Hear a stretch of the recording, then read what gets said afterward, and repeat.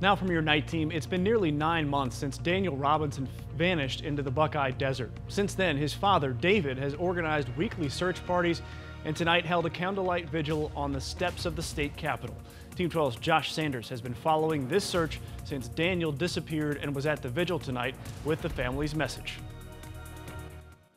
Where is Daniel Robinson? Saturday night, that question on the hearts and minds of Daniel Robinson's family and friends gathered at the state capitol asking for more to be done since the now 25-year-old geologist vanished in the Buckeye Desert. My son is just not my son. He's also America's son, because this happened to a lot of families. Since then, his father, David, organizing search parties hoping to find his son. Volunteers showing up week after week, standing strong with the Robinson family. Daniel could be any one of us, and so we definitely need to bring awareness to the situation.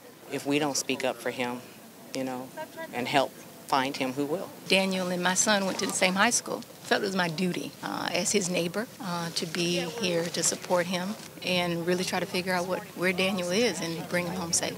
David's search parties found Daniel's Jeep Renegade rolled over in a ravine, airbags deployed, his clothing found inside out, boots and socks, wallet and laptop, no blood, no signs of injury, no signs of Daniel.